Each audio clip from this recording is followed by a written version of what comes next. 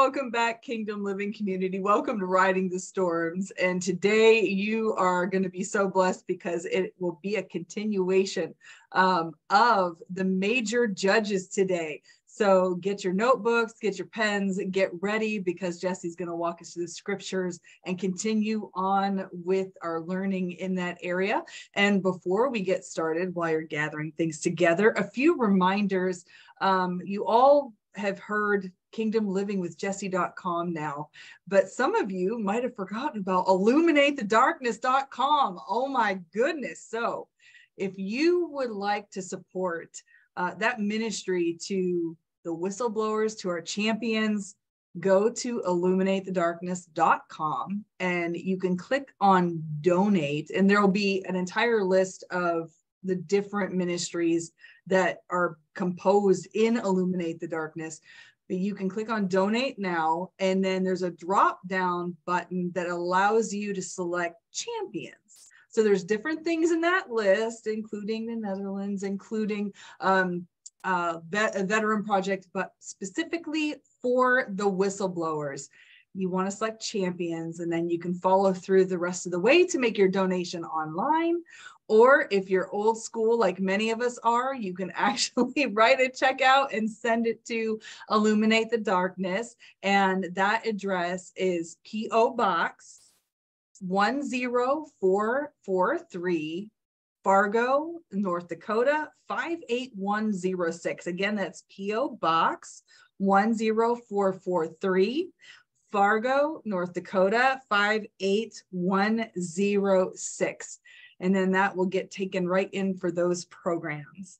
So again, illuminatethedarkness.com/donate now, and that's where you'll find that out. So Jessie, oh my goodness, that was so robust, the discussion on the major and minor judges and just going through what it means to be a judge.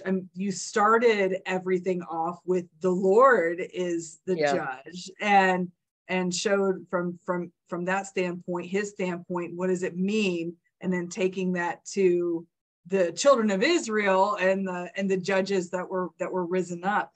And so I'm excited to keep going with the major judges, because last week was wow. Yeah. And absolutely, keep in mind what's most interesting is that, we see in a lot of these verses just how military focused that position of judge is. And, it's interesting as you read through scripture, the Lord presented himself in that position as a judge with military conquest in mind. He said to Abraham, he said to Isaac and Israel, I will give you this land. And he promised them land and that they would have authority in that land. Yet we see Israel, who, is looking at the other nations instead of a God who's leading them per se.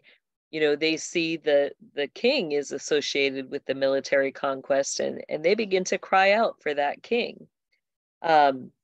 So, there's kind of this dual position where, instead of receiving the Lord and desiring him alone to fill every need for them, in that area of governing and authority, they begin to cry out for somebody to fill that spot. So that's where we see, all these major and minor judges, kind of the Lord raises them up for these seasons as Israel's going through that time of difficulty and stuff. So let's start. We're going to cover the last four of the major judges, and starting from the beginning, let's go over again. Those major judges are Joshua. You also kind of have Eli and Samuel in there, who we're not necessarily going to cover because those are entire books in scripture. You have Othniel, Ehud, and you have Deborah with Barak, her general. So those are the ones we covered in the first episode. Now today we'll get to the last four, which are Gideon, Jephthah, Samson, and Shamgar.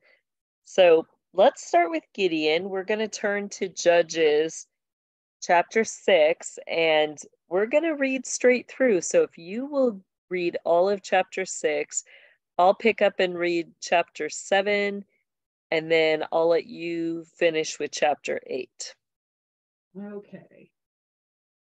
The Israelites did evil in the Lord's sight. So the Lord handed them over to the Midianites for 7 years.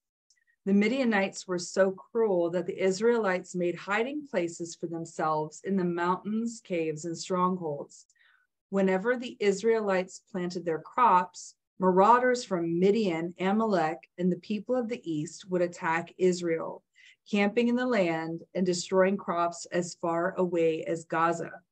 They left the Israelites with nothing to eat, taking all the sheep, goats, cattle, and donkeys. These enemy hordes, coming with their livestock and tents, were as thick as locusts. They arrived on droves of camels too numerous to count, and they stayed until the land was stripped bare. So Israel was reduced to starvation by the Midianites. Then the Israelites cried out to the Lord for help. When they cried out to the Lord because of Midian, the Lord sent a prophet to the Israelites. He said, "This is what the Lord, the God of Israel, says. I brought you up out of slavery in Egypt. I rescued you from the Egyptians and from all who oppressed you. I drove out your enemies and gave you their land. I told you, I am the Lord your God. You must not worship the gods of the Amorites in whose land you now live. But you have not listened to me." Then the angel of the Lord came and sat beneath the great tree at Ophrah, which belonged to Joash of the clan of Abiezer. Gideon, son of Joash, was threshing wheat at the bottom of a winepress to hide the grain from the Midianites. The angel of the Lord appeared to him and said, "Mighty hero, the Lord is with you." "Sir," Gideon replied, "if the Lord is with us, why has all this happened to us? And where are all the miracles our ancestors told us about?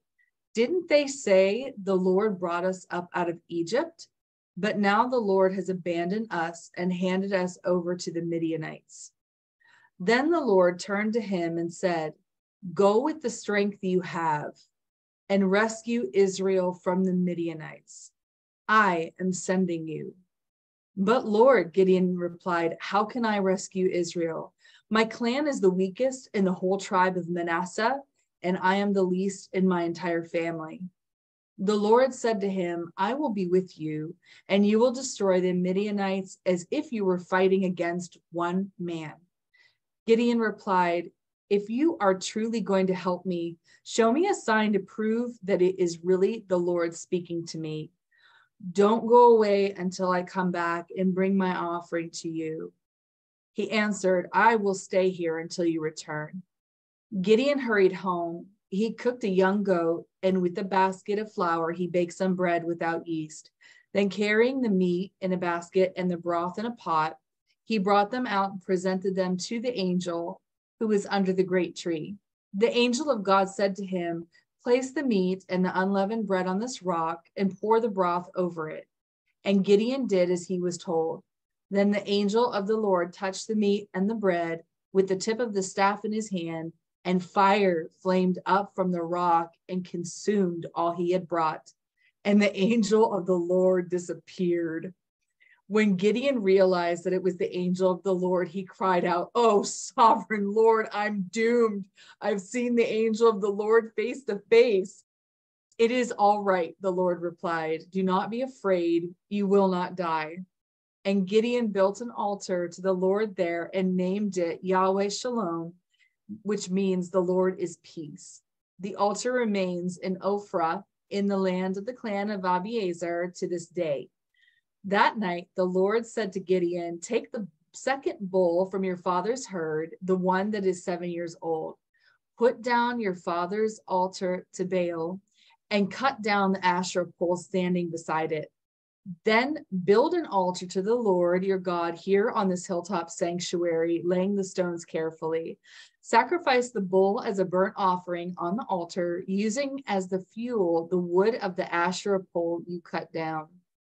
So Gideon took 10 of his servants and did as the Lord had commanded. But he did it at night because he was afraid of the other members of his father's household and the people of the town. Early the next morning, as the people of the town began to stir, someone discovered that the altar of Baal had been broken down and that the Asherah pole beside it had been cut down. In their place, a new altar had been built, and on it were the remains of the bull that had been sacrificed. The people said to each other, "Who did this?" And after asking around and making a careful search, they learned that it was Gideon, the son of Joash. "Bring out your son," the men of the town demanded of Joash. "He must die for destroying the altar of Baal and for cutting down the Asherah pole." But Joash shouted to the mob and confronted him. "Why are you defending Baal? Will you argue his case? Whoever pleads his case will be put to death by morning. If Baal truly is a god, let him defend himself and destroy the one who broke down his altar." From then on, Gideon was called Jerubbaal, which means "let Baal defend himself," because he broke down Baal's altar. Soon afterward, the armies of Midian, Amalek, and the people of the east formed an alliance against Israel and crossed the Jordan, camping in the valley of Jezreel. Then the Spirit of the Lord clothed Gideon with power. He blew a ram's horn as a call to arms, and the men of the clan of Abiezer came to him. He also sent messengers throughout Manasseh, Asher, Zebulun, and Naphtali, summoning their warriors, and all of them responded. Then Gideon said to God, "If you are truly going to use me to rescue Israel as you promised, prove it to me in this way. I will put a wool fleece on the threshing floor tonight. If the fleece is wet with dew in the morning, but the ground is dry, then I will know that you are going to help me rescue Israel as you promised." And that is just what happened. When Gideon got up early the next morning, he squeezed the fleece and wrung out a whole bowl full of water. Then Gideon said to God, "Please don't be angry with me, but let me make this one more request. Let me use the fleece for one more test. This time, let the fleece remain dry while the ground around it is wet with dew." So that night, God did as Gideon asked. The fleece was dry in the morning, but the ground was covered with dew. Yeah, so some interesting things we begin to see with Gideon. And, first, I just see the image in my head that, these men in the city are kind of going about their business. They're like, like they normally do. And all of a sudden they're like, "Oh, sacre bleu," like, what happened to the Ashtoreth pole? And there's a bull burning, like, who did this? Who tore down the altar, And they're just shocked, and they're like, "Scandalous. How could Gideon do such a thing, the son of Joash?" And it says that they actually became hostile, very violent, and and that's where, his father said, "No, let Baal come and contend for himself. If he's a god, let him contend for himself." And so it just gets very interesting as you see some of these elements come out, and we see that, what were some of the things that the Lord called Gideon to do? He called him to tear down the altars and to uproot the strongholds of, the idol worship that was in that area. So that's something that judges are appointed and called to do, is to take care of those altars and, to draw the people back into a relationship with God and not to be, within the idol worship. So let's get further. We'll get into chapter 7 here with Gideon. It says, early in the morning, Jerubbaal, or Gideon, and all his men camped at the spring at Harod. The camp of Midian was north of them in the valley near the hill of Moriah. The Lord said to Gideon, "You have too many men. I cannot deliver Midian into your hands, or Israel would boast against me. My own strength has saved me." So you've got his armies there. I think he had 32,000 men. And the Lord says that's too many. If you go into battle to conquer the Midianites, Israel's going to say they won the battle on their own strength. So the Lord says, now announce to the army, anyone who trembles with fear may turn back and leave Mount Gilead. So 22,000 men left, while 10,000 remained. I mean, that's a huge amount, 22,000 that left. So I guess, so he had 32,000, 10 remained. But the Lord said to Gideon, there are still too many men. Take them down to the water, and I will thin them out for you there. If I say this one shall go with you, he shall go. But if I say this one shall not go with you, he shall not go. So Gideon took the men down to the water. There the Lord told him, separate those who lap the water with their tongues, as a dog laps, from those who kneel down to drink. So 300 of them drank from cupped hands, lapping like dogs. All the rest got down on their knees to drink. The Lord said to Gideon, with the 300 men that lapped, I will save you and give the Midianites into your hands. Let all the others go home. So Gideon sent the rest of the Israelites home, but kept the 300 who took their provisions and trumpets of the others. So it's interesting when you think of that. When I was younger, I asked the Lord, what was the difference? And I guess, when you think of position or posture, that those who kneel down and are dipping their head into the water, they're not looking at the areas around them. Their eyes are off the battlefield, versus those that, bring the water up and are lapping, they're still able to see everything going on.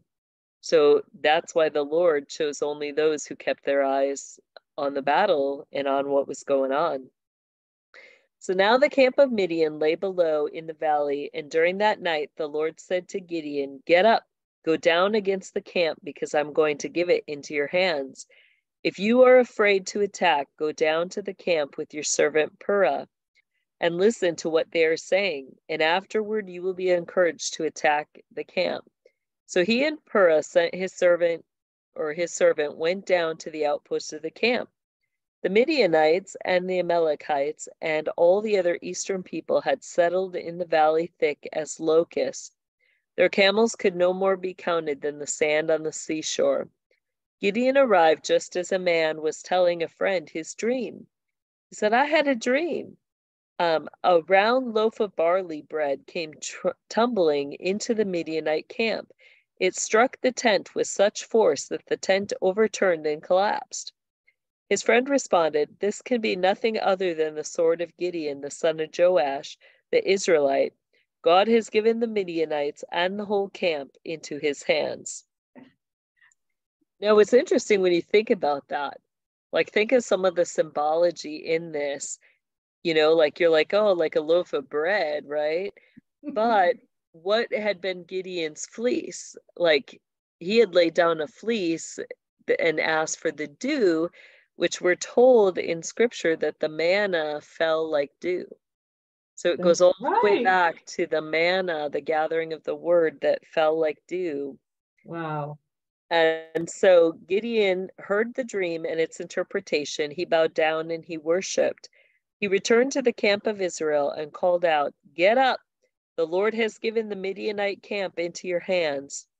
Dividing the 300 men into three companies, he placed trumpets and empty jars in the hands of all of them, with torches inside. Watch me, he said, follow my lead. When I get to the edge of the camp, do exactly as I do. When I and all who are with me blow our trumpets, then from all around the camp blow yours and shout for the Lord and for Gideon. Gideon and the 100 men with him reached the edge of the camp at the beginning of the middle watch. Just after they had changed the guard, they blew their trumpets and broke the jars that were in their hands. The three companies blew the trumpets and smashed the jars. Grasping the torches in their left hands and holding on in their right hands the trumpets they were to blow, they shouted, a sword for the Lord and for Gideon. While each man held his position around the camp, all the Midianites ran, crying out as they fled. When the 300 trumpets sounded, And the Lord caused the men throughout the camp to turn on each other with their swords. The army fled to Beth-shittah, toward Zerara, or Zerara. Yeah, we'll put it like that. As far as the border of Abel Maholah near Tabbath, Israelites from Naphtali, Asher, and all Manasseh were called out, and they pursued the Midianites. Gideon sent messengers throughout the hill country of Ephraim, saying, "Come down against the Midianites and seize the waters of the Jordan ahead of them as far as Beth-barah." So all the men of Ephraim were called out, and they seized the waters of the Jordan as far as Beth-barah. They also captured two of the Midianite leaders, Oreb and Zeb, who killed Oreb, they killed Oreb at the rock of Oreb and Zeb at the winepress of Zeb. They pursued the Midianites and brought the heads of Oreb and Zeb to Gideon, who was by the Jordan. All right, so onward to Judges 8. Wow. Oh my goodness. I love Gideon. Oh my goodness. Then the people of Ephraim asked Gideon, "Why have you treated us this way? Why didn't you send for us when you first went out to fight the Midianites?" And they argued heatedly with Gideon. But Gideon replied, "What have I accomplished compared to you? Aren't even the leftover grapes of Ephraim's harvest better than the entire crop of my little clan of Abiezer? God gave you victory over Oreb and Zeb, the commanders of the Midianite army. What have I accomplished to compare to that?" When the men of Ephraim heard Gideon's answer, their anger subsided. Gideon then crossed the Jordan River with his 300 men, and though exhausted, they continued to chase the enemy. When they reached Succoth, Gideon asked the leaders of the town, "Please give my warriors some food. They are very tired. I am chasing Zebah and Zalmunna, the kings of Midian."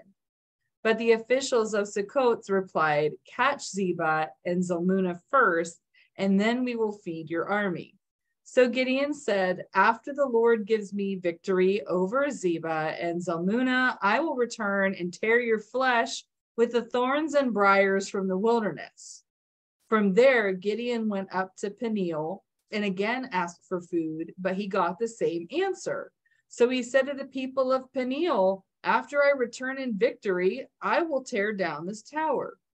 By the time Zebah and Zalmunna were in Karkor with about 15,000 warriors, all that remained of the allied armies of the east, for 120,000 had already been killed. Gideon circled around by the caravan route east of Nobah and Jogbehah, taking the Midianite army by surprise.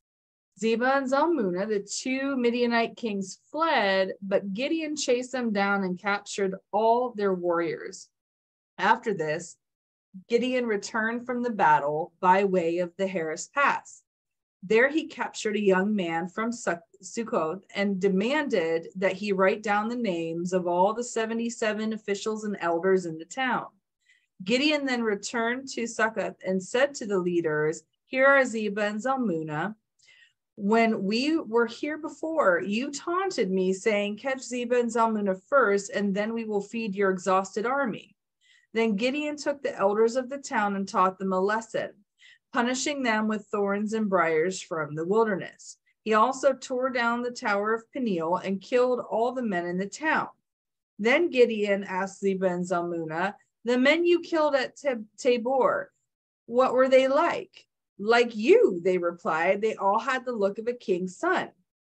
"They were my brothers, the sons of my own mother," Gideon exclaimed. "As surely as the Lord lives, I would kill you if you hadn't killed them."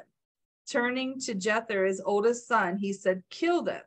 But Jether did not draw his sword, for he was only a boy and was afraid.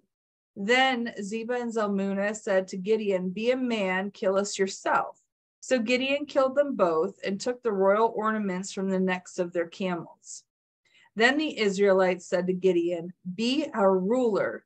You and your son and your grandson will be our rulers, for you have rescued us from Midian." But Gideon replied, "I will not rule over you, nor will my son. The Lord will rule over you. However, I do have one request. that each of you give me an earring from the plunder you collected from your fallen enemies. The enemies, being Ishmaelites, all wore gold earrings. Gladly, they replied. They spread out a cloak, and each one threw in a gold earring he had gathered from the plunder. The weight of the gold earrings was 43 pounds, not including the royal ornaments and pendants, the purple clothing worn by the kings of Midian, or the chains around the necks of their camels. Gideon made a sacred ephod from the gold and put it in Ophrah, his hometown. But soon all the Israelites prostituted themselves by worshiping it, and it became a trap for Gideon and his family.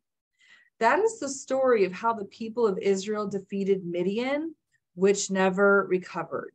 Throughout the rest of Gideon's lifetime, about 40 years, there was peace in the land.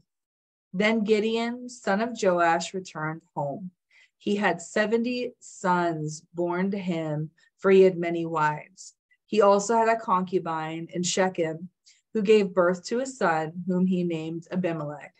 Gideon died when he was very old, and he was buried in the grave of his father Joash at Ophrah, at the land of the clan of Abiezer. As soon as Gideon died, the Israelites prostituted themselves by worshiping the images of Baal, making Baal Berith their god. They forgot the Lord their God, who had rescued them from all their enemies surrounding them, nor did they show any loyalty to the family of Jerubbaal, that is Gideon, despite all the good he had done for Israel. Oh my goodness, what a groaner. Yeah, a lot. There's a lot there. There is. So I think, we see, I really appreciate that passage, as we've talked about that judge position really being a military conquest position.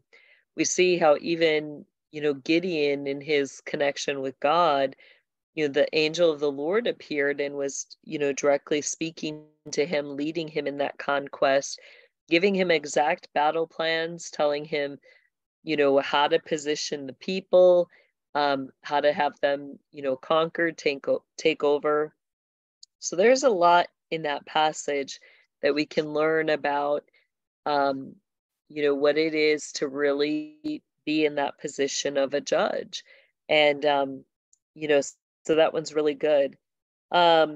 Next, we're going to get into Jephthah here in Judges 10, and we'll read Judges 10 through 11. The chapters of that. So I'll start here with chapter 10, and we'll start with verse 6. It says, "Again, the Israelites did evil in the eyes of the Lord. They served the Baals and the Ashtaroths, and the gods of Aram, the gods of Sidon, and the gods of Moab, the gods of the Ammonites, and the gods of the Philistines. And because the Israelites forsook the Lord and no longer served him, he became angry with them. He sold them into the hands of the Philistines and the Ammonites, who that year shattered and crushed them. For 18 years, they oppressed all the Israelites on the east side of the Jordan in Gilead and the land of the Amorites. The Ammonites also crossed the Jordan to fight against Judah, Benjamin, and Ephraim, and Israel was in great distress. Then the Israelites cried out to the Lord, and they said, 'We have sinned, forsaking our God and serving the Baals.' The Lord replied, 'When the Egyptians, the Ammonites, and the Amorites, the Ammonites, and the Philistines, the Sidonians, and the Amalekites, and the Moabites oppressed you, and you cried to me for help, did I not save you from their hands?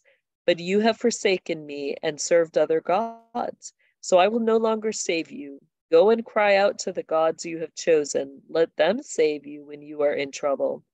But the Israelites said to the Lord, 'We have sinned. Do with us whatever you think best, but please rescue us now.' Then they got rid of the foreign gods among them and served the Lord, and he could bear Israel's misery no longer. Then the Ammonites were called to arms and camped in Gilead. The Israelites assembled and camped at Mizpah.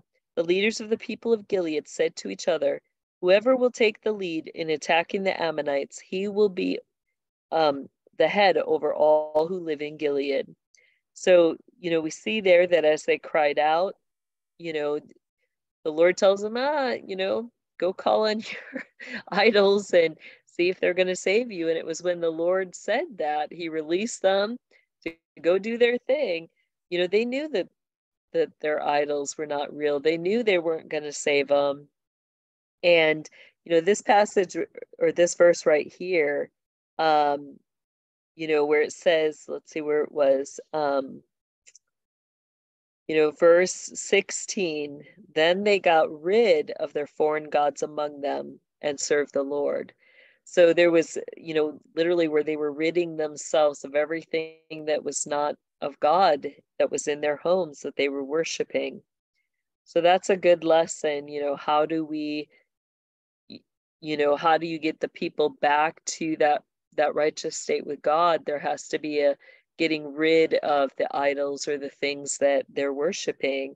So, we've talked about the judges, they tear down altars, they help, kind of govern the people. So this is another aspect. They guide the people in getting rid of things that they're worshiping in their homes or in their lives. So let's go on then with Jephthah here, chapter 11.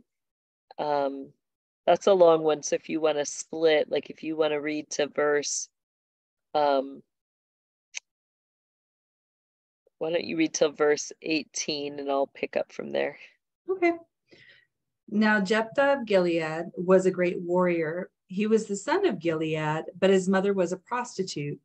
Gilead's wife also had several sons, and when these half-brothers grew up, they chased Jephthah off the land. You will not get any of our father's inheritance, they said, for you are the son of a prostitute. So Jephthah fled from his brothers and lived in the land of Tob.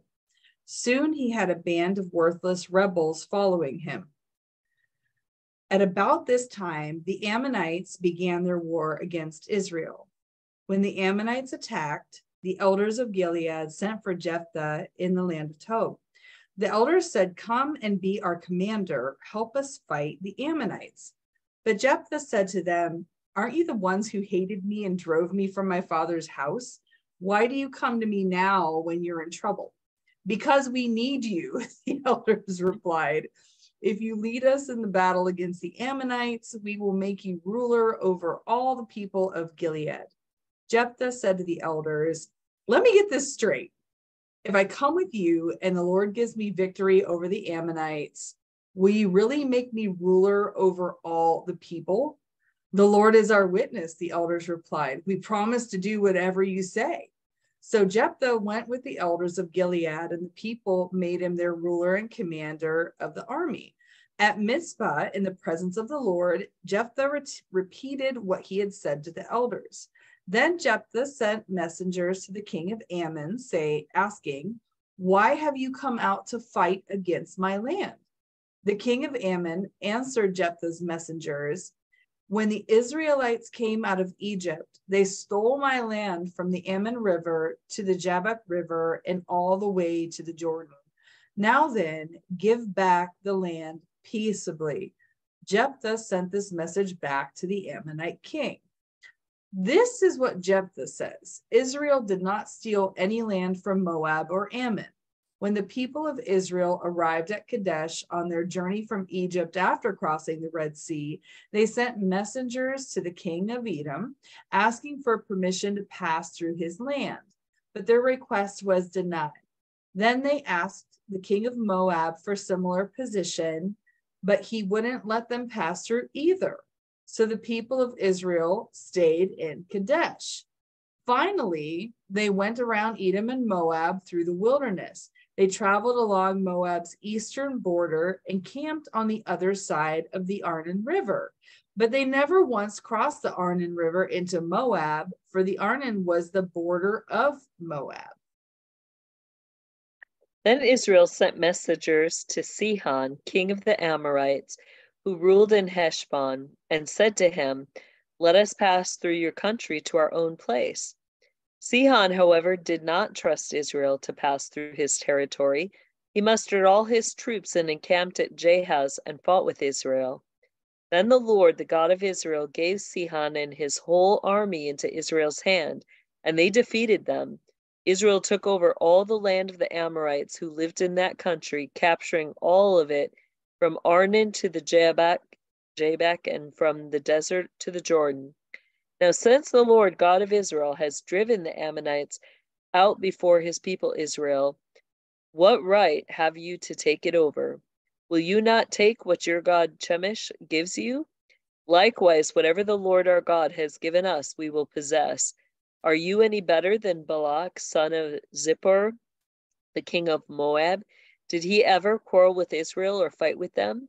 For 300 years, Israel occupied Heshbon and surrounding settlements and all the towns along the Arnon. Why didn't you retake them during that time? I have not wronged you, but you are doing me wrong by waging war against me. Let the Lord, the judge, decide the dispute between us this day, between Israel and the Ammonites. The king of Ammon, however, paid no attention to the message Jephthah sent him. Then the Spirit of the Lord came on Jephthah. He crossed Gilead and Manasseh, passed through Mizpah of Gilead, and from there he advanced against the Ammonites. And Jephthah made a vow to the Lord, if you give the Ammonites into my hand, whatever comes out of the door of my house to meet me when I return in triumph from the Ammonites will be the Lord's, and I will sacrifice it as a burnt offering. Then Jephthah went over to fight the Ammonites, and the Lord gave them into his hands. He devastated 20 towns from Aroer to the vicinity of Minnith, as far as Abel Keramim. Thus Israel subdued Ammon. When Jephthah returned to his home in Mizpah, who should come out to meet him but his daughter, dancing to the sound of timbrels? She was his only child. Except for her, he had neither son nor daughter. When he saw her, he tore his clothes and cried, "Oh no, my daughter, you have brought me down, and I am devastated. I have made a vow to the Lord that I cannot break." "My father," she replied, "you have given your word to the Lord. Do to me just as you promised now that the Lord has avenged you of your enemies, the Ammonites. But grant me this one request," she said. "Give me 2 months to roam the hills and weep with my friends, because I will never marry." "You may go," he said, and he let her go for 2 months. She and her friends went into the hills and wept because she would not marry.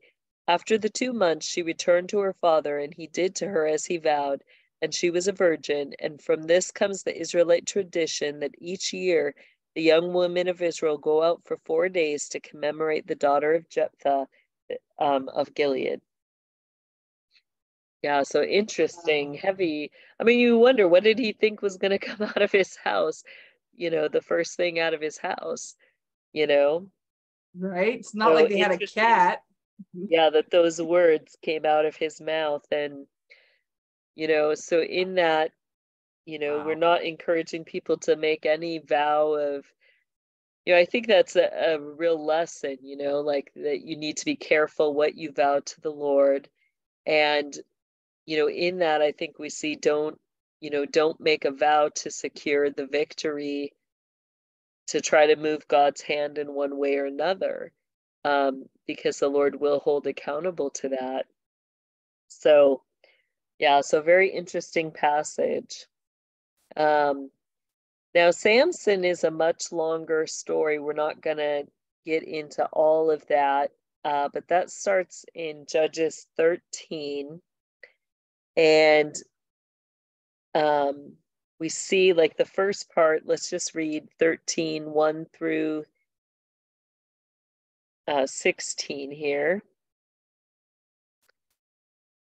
It says, "Again, Israel did evil in the eyes of the Lord." Now, it's interesting to do a study to see how many times Israel, where it's like, again, they did evil in the eyes of the Lord. And you're like, when are they going to stop doing the evil, right?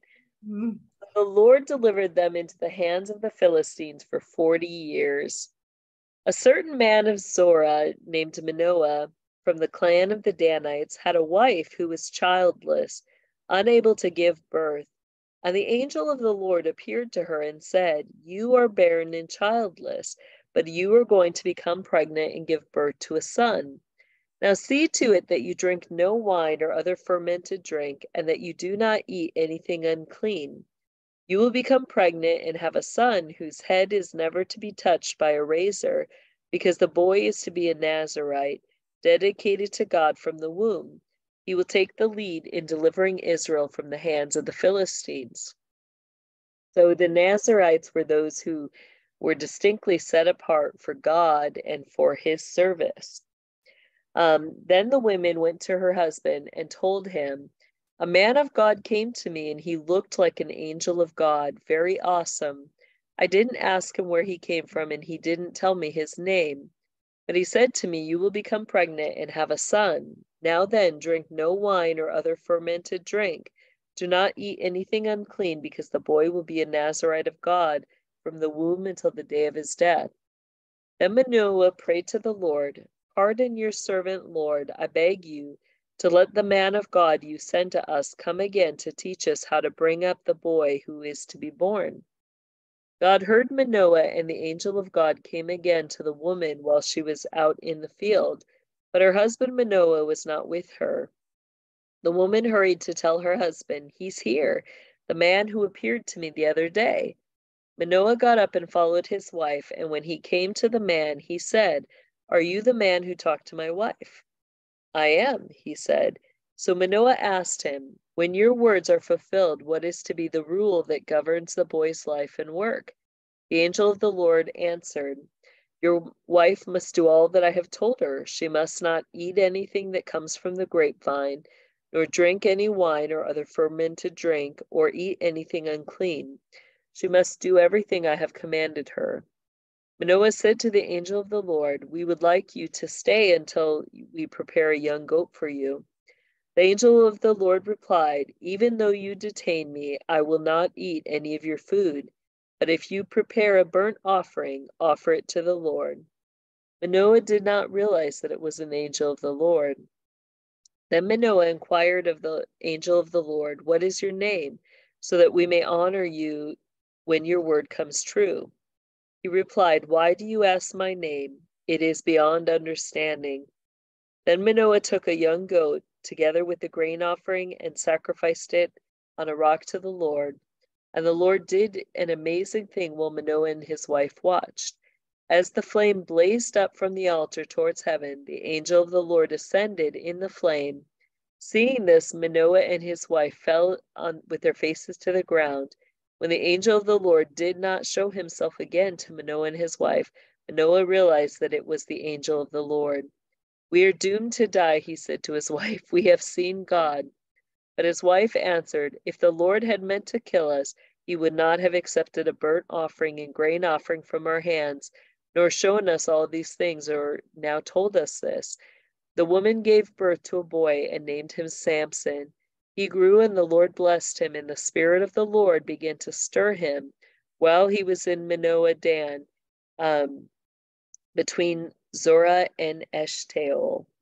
So then if you read on, you can read through chapter 16, you can read all the conquest of the things that God did through Samson.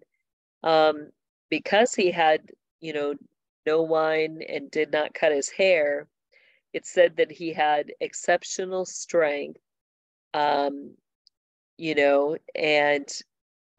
so there were some things, one of the things it says he, basically was upset about some things, a transaction that had happened with Israelites, and sounds like a woman that he wanted to marry, and because he was unwrongfully dealt with in that situation, he took a lion's carcass, took the jawbone, and there was a swarm of bees and some honey in there. It says he scooped out the honey with his hands and ate it along the way. And, so just some odd, interesting things that happen in his life that, we see that with his strength, he had one weakness, which was a woman. And, he sounds like he visited her often. And she finally convinced him to cut his hair. And in that he lost his strength and, was taken captive by the Philistines and chained to these big pillars. And it ends up, as his hair grew, as he was there for a while, finally the Lord allowed him to have enough strength to pull that building down on top of all these Philistine leaders that gathered there. And thus the Philistines were judged because of their evil and their wickedness. Now let's cover one more. We're going to go back to Judges 3, and we'll start off. That also is a couple passages long on Shamgar here, but Judges 3, starting at verse 31, if you want to. Oh, I guess it's just one verse for that passage, but go ahead if you want to read that. After Ehud, Shamgar, son of Anath, rescued Israel. He once killed 600 Philistines with an ox goad. I love this. We got, jawbones of donkeys and. Right? Oh my goodness. Okay, so want me to keep going? Yeah, go on to chapter 4. After Ehud's death, the Israelites did evil in the Lord's sight. So the Lord turned them over to a king, Jabin of Hazor, a Canaanite king. The commander of his army was Sisera. And this is it. Do we want to keep going here, Jessie? Yeah, we're going to stop there because I think this is blending a little bit with we already read in the first of all of this about Sisera and Deborah and Barak. So let's see, it goes to 5. So if you want to start chapter 5 and just read verses 1 through 6. On that day, Deborah and Barak, son of Abinoam, sang this song. Israel's leaders took charge, and the people gladly followed. Praise the Lord. Listen, you kings, pay attention, you mighty rulers, for I will sing to the Lord. I will make music to the Lord, the God of Israel. Lord, when you set out from Seir and marched across the fields of Edom, the earth trembled, and the cloudy skies poured down rain. The mountains quaked in the presence of the Lord, the God of Mount Sinai, in the presence of the Lord, the God of Israel. In the days of Shamgar, son of Anath, in the days of Jael, people avoided the main roads, and travelers stayed on winding pathways. There were few people left in the villages of Israel until Deborah arose as a mother for Israel, when Israel chose new gods, were erupted at the city gates. Yet not a shield or spear could be seen among 40,000 warriors in Israel. My heart is with the commanders of Israel, with those who volunteered for war. Praise the Lord.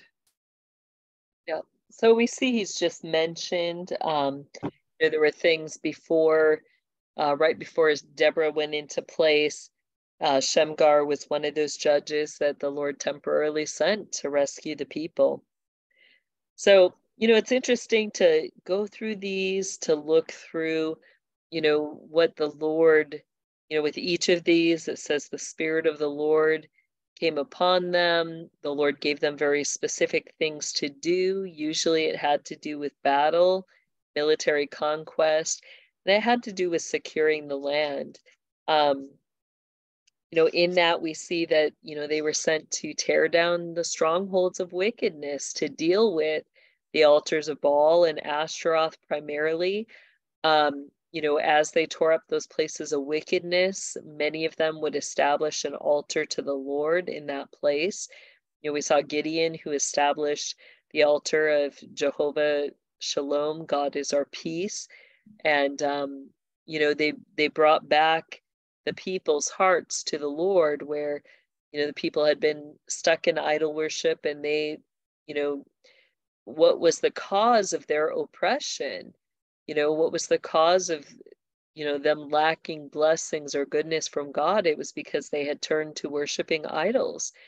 But once they, turned away and they cleaned out their homes and they turned back to the Lord and started living like he desired them to live in that land, then we see that they had blessing and prosperity. So, that's a real model for us, as we look at our homes, our communities, where are things in our home? Are things, are we experiencing the goodness, the prosperity that God intends for us? If not, the first thing we need to look at is, okay, where are the altars that we're worshiping at? What gods are we worshiping other than the Lord? And we need to confess and turn away from those. As we do that, and come back into that right relationship, we're going to see that there is blessings, there is goodness that God has for us. So, I think that's the main thing, as we think about this position, is that, really the judges are meant to, take that look at, why are the people having oppression? Why is there heaviness on the land? Why are our enemies defeating us in things? And as they look, see what the sins are. What is the sin? What's interesting is that with Baal and Ashtaroth being the most mentioned, the major sin there was a couple of things. One, sexual sins. Those places, Baal and Ashtaroth poles were a place where you'd get a lot of the sexual sins. You also have, the sacrificing of children. And it might not be, literal sacrifices that are happening in our home, but in what ways are we sacrificing our children or compromising? Are we giving them free access to materials, where they're learning about homosexuality or transgenderism or, different things like that? Are we, not teaching them the right way to walk before the Lord? Are we making those or allowing those compromises in character and moral character with our children? So, that can be part of it. And, as we see that confession, that repentance, we see that restored right relationship. So, those are good things to look at as we begin to evaluate our homes, our communities, and asking the Lord, how do we make things right? How do we begin to get to that place where we're back in that right relationship with you? How will that look in my community and in my home? What needs to be done? Amen. And not being afraid to walk in acts of obedience as the Lord gives us things to be obedient in. So let's end with prayer there. Lord, we thank you for such a high calling, such a high authority that you have given us. We ask now that you would help us to identify the things in our homes that are displeasing to you. Show us where the oppression is. Show us where the enemy has been trying to gain control in our lives. We ask that you would give us the victory over our enemy, Lord, whatever it is, whatever compromises, whatever sins, whatever things that are not of you that we've left untended, bring it to our attention that we may come back into that right relationship. And I ask that you would speak to us just as you did with Gideon, that each of us, you would show us, point out to us what we need to change, and show us step by step what you desire us to do and how we can walk in obedience to your will. We ask this in your powerful name, Jesus. Amen. Amen. That's all for today, everybody. We'll see you next week on Rise Up.